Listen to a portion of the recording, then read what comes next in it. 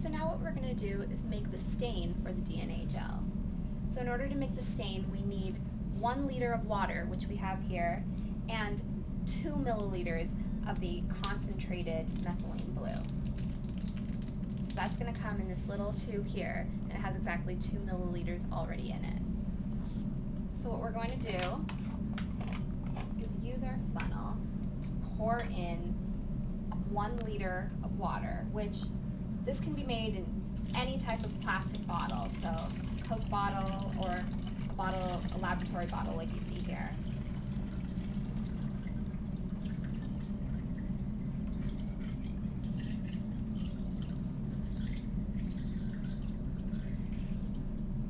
Once we have our water in there, we're going to add the entire 2 milliliters of methylene blue.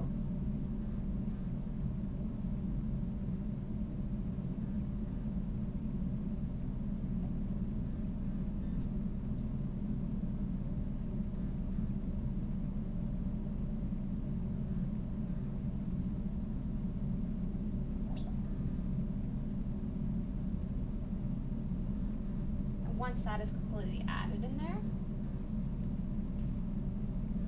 screw the top back on and make sure we mix it well.